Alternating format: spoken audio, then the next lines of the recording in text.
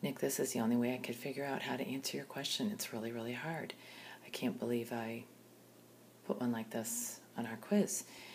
But like you said, you've got to use the intercept method to do this.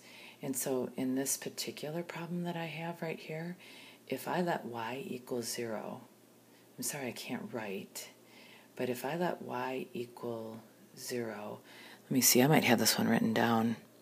Yeah, it's right here. Jeez. Right there. If I let y equal 0, then x has got to be equal to 2. And if I let x equal 0, then y has got to equal 1/2. That fraction is what's your problem. So the bigger problem is if both of them are fractions, but this particular one, because x is 2 when y is 0, what I'm going to do is I'm going to, first of all, enlarge my graph, and I'm going to, sorry, I can't hold this still. There's where x is 2, y is 0. I'm going to click that point. I think that was one of my points. And then the other one is x is 0, y is 1/2. I'm trying to get that right there, and I can't.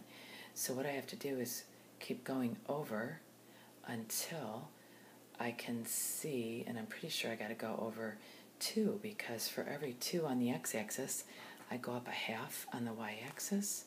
So can you see now that I've caused it to cross the y-axis at 1/2? You cannot, like you said, you cannot get this to graph half points. So you got to go somewhere else on the graph in order to get it to cross at half. I'm going to go ahead and do that. Then I'm going to go ahead and fill this because I know it's supposed to shade down below. And I think I got a correct answer. I hope this will help you.